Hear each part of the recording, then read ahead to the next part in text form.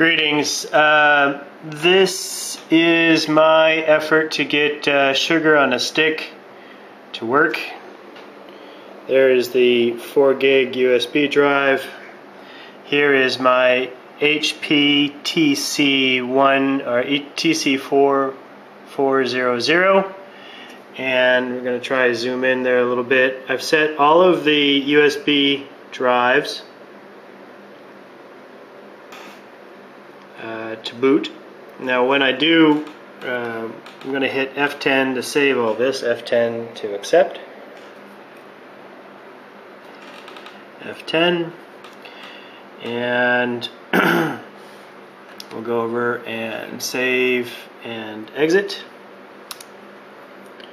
Yes, F10, and now hopefully it will boot to sugar. Hey, that looks positive. It's a lot better than last time. USB drive is flashing.